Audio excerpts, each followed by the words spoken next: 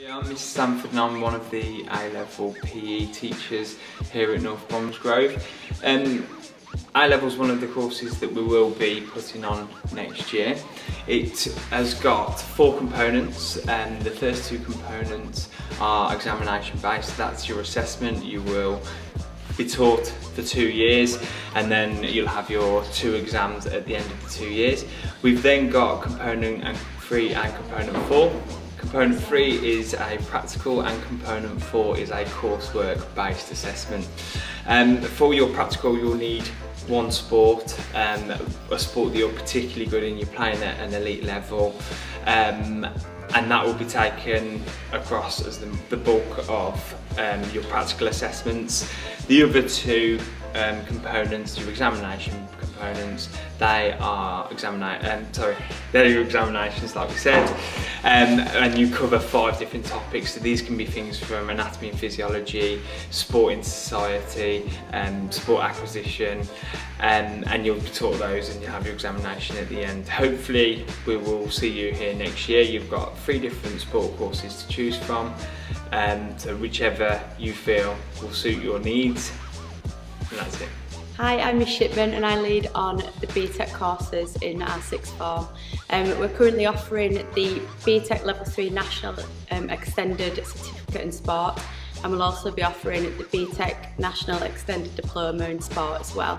The extended certificate is worth 1 A-level and you cover things such as anatomy and physiology, fitness training and professional development in the sports industry, as well as other optional units.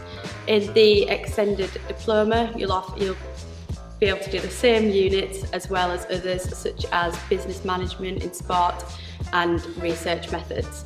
They'll be assessed in different ways, so you can be assessed through exams, externally through giving scenarios where you'll have time to prepare for them, and then answering the scenario in examined conditions, as well as internal units which will be assessed through coursework.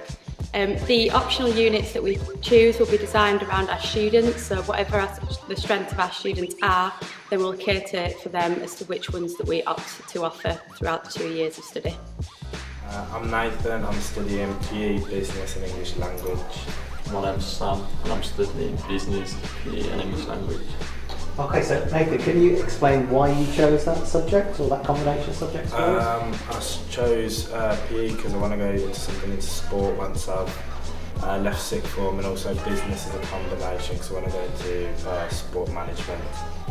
Okay, and Sam, what about yourself? I also chose PE because I wanted to follow PE direction at uni, and also business to link with that. Okay. And Nathan, what have you really enjoyed in terms of your PE course in particular?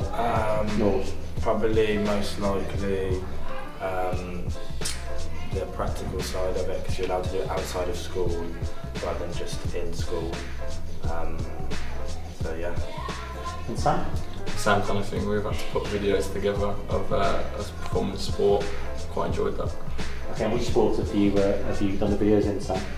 Athletics, so I run 200 metres. And what about you, Nathan? I did it in football, so we like video our football games outside of school.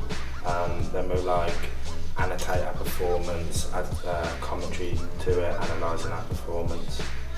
Okay, and in terms of the course and the 6th form as a whole, why would you recommend North Bromsgrove 6th form and PE in particular to us? I think the quality of teaching for it is probably better than I ever experienced before in GCSE, and it helps out with sport as well, the understanding that goes into it as well.